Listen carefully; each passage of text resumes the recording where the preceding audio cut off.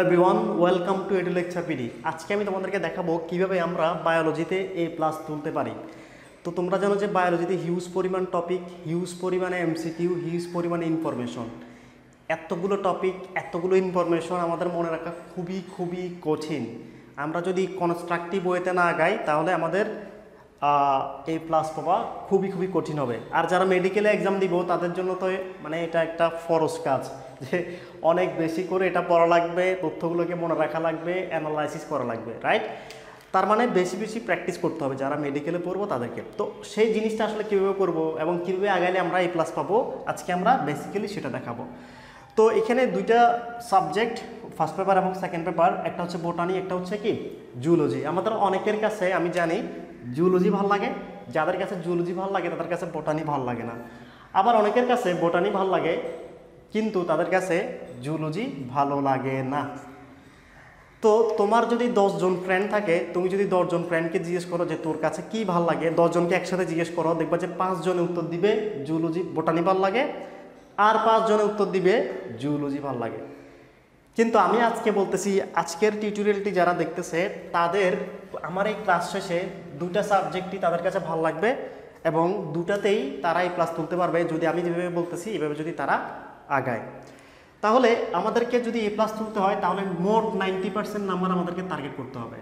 যদি 90% number target করি আমরা কিন্তু 80% নাম্বার তুলতে পারবো। এখন আমাদের এমসিকিউতে মনে করো 25 নাম্বার, এই 25-এর মধ্যে মিনিমাম তোমাকে 23 তুলতে হবে। এটা হচ্ছে মেইন ট্রিক্স, মানে মেইন হ্যাকস, মেইন চালাকি। তুমি যদি এমসিকিউতে 23 তুলতে পারো তাহলে তোমাকে স্যার যেভাবেই নাম্বার কাটুক, যতই হার্ড করে তোমার খাতা দেখুক, তোমাকে A+ থেকে দূরে সরাতে পারবে না।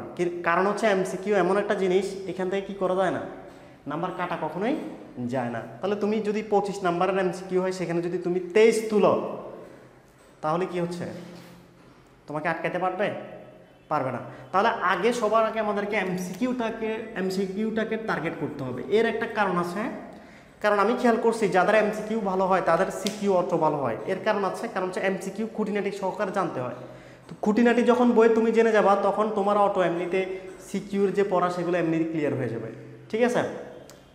তো এখন আমরা আসলে সবার আগে দেখাবো যে এমসিকিউতে কীভাবে আমরা 23 তুলতে পারবো, তারপরে আমরা দেখবো যে সিকিউর জন্য আমরা কীভাবে আগাতে পারি।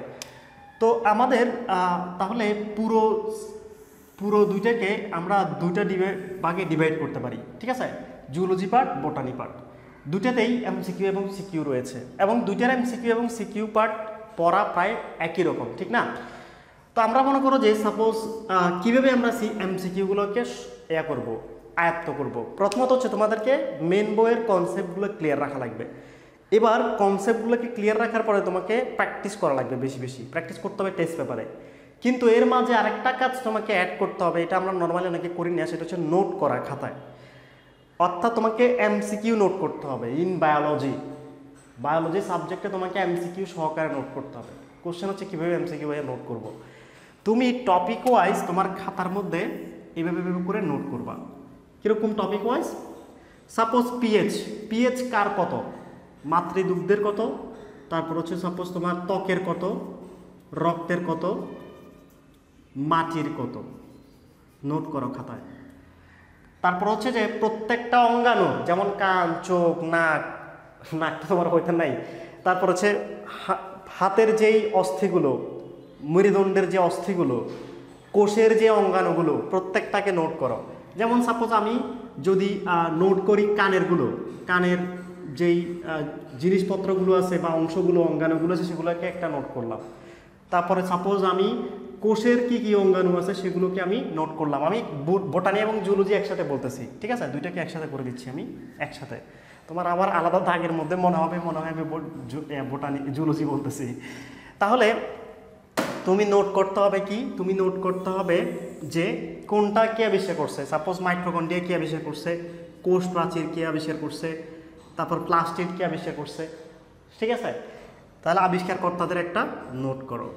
তুমি অপর নামগুলোকে একটা নোট করো। যেমন মাইটোকন্ড্রিয়ার অপর নাম হচ্ছে পাওয়ার হাউস, ঠিক আছে? তুমি নোট করো যেই কোষ বিভাজন যেগুলো হয় সেগুলোর কোন ধাপে কি হয়। তাহলে এভাবে যখন তুমি নোট করবা, নোট করতে গিয়ে এগুলো তোমার মাথায় ঢুকে যাবে।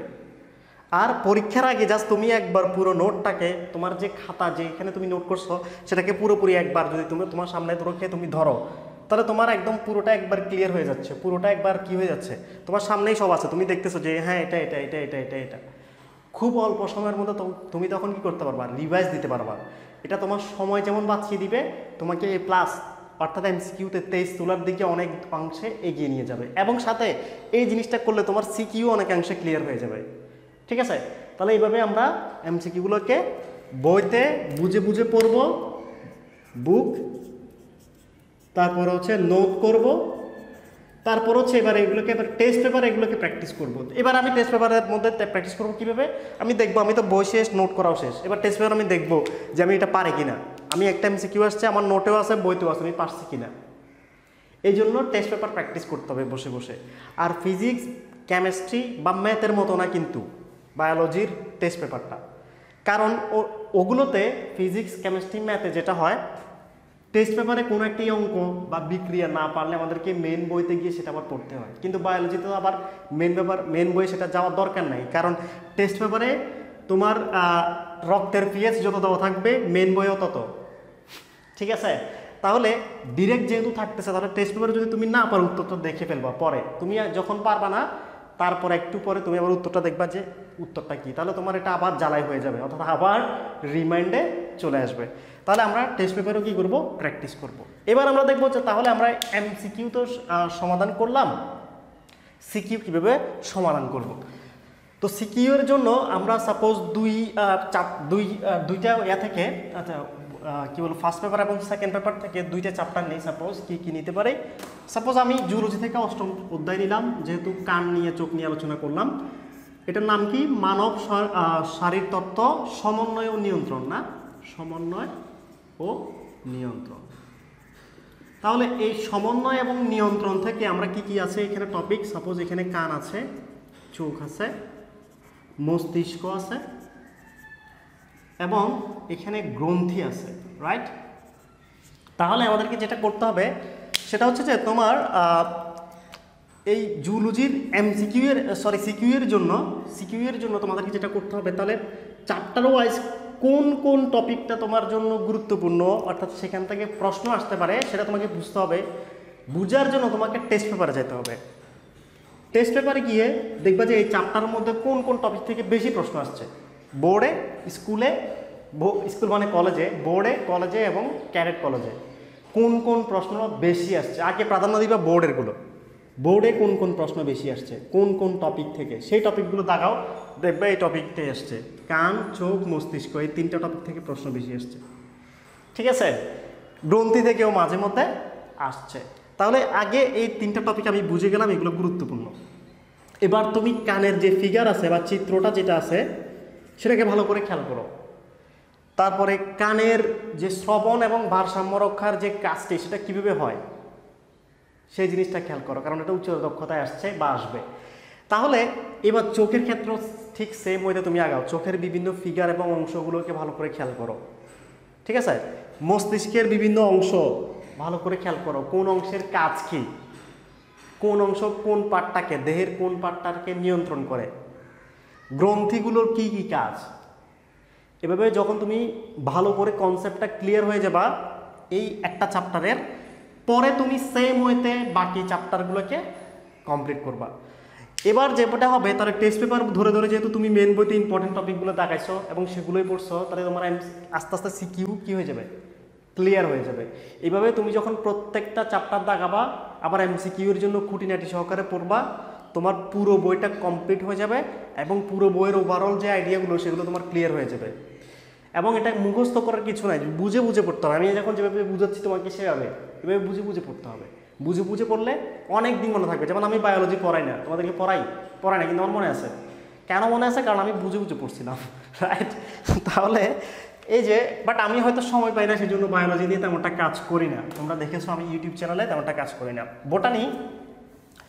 বোটানিতে যেটা আসছে সেটা হচ্ছে যে তোমার সাপোজ আমরা একটা চ্যাপ্টার নিলাম জীব প্রযুক্তি, ঠিক আছে, প্রযুক্তি। ভুল হতে পারে, বাট তোমরা একটু জেনে নিবা আসল স্পেলিং এভাবে কিনা। চ্যাপ্টার 11 এটা, রাইট। তাহলে এই 11তম চ্যাপ্টারের মধ্যে যে জীব প্রযুক্তি, এখানে দেখো যে তুমি টেস্ট পেপার গেটে কি আসছে বোটানির ক্ষেত্রে, এই সিকিউ কি প্রশ্ন আসছে।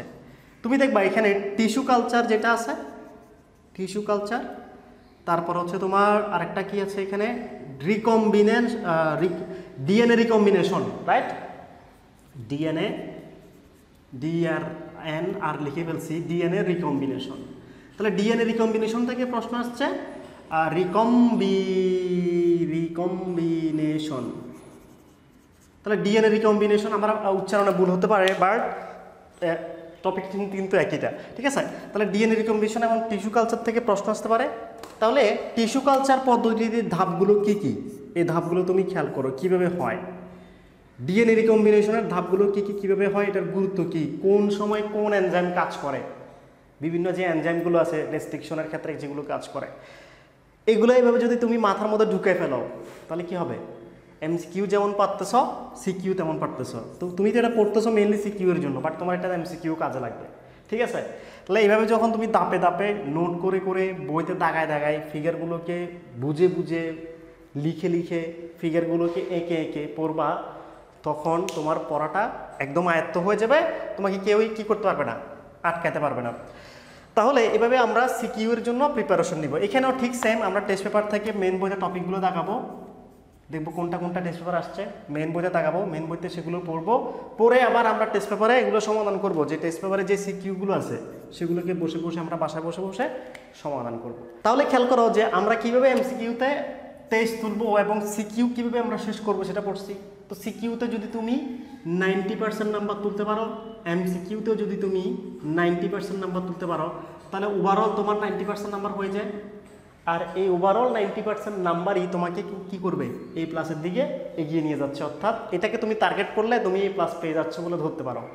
আরেকটা জিনিস তোমাদেরকে ভালো করে খেয়াল রাখা লাগবে, তোমরা বেশিরভাগে ক খ অর্থাৎ জ্ঞানমূলক এবং অনুধাবনমূলককে পাত্তা দাও না, অনেকে পাত্তা দাও না, এই দূরে এটা তো পারি, এটা পারবো, বাট এটা তুমি পারবে না অনেক সময়।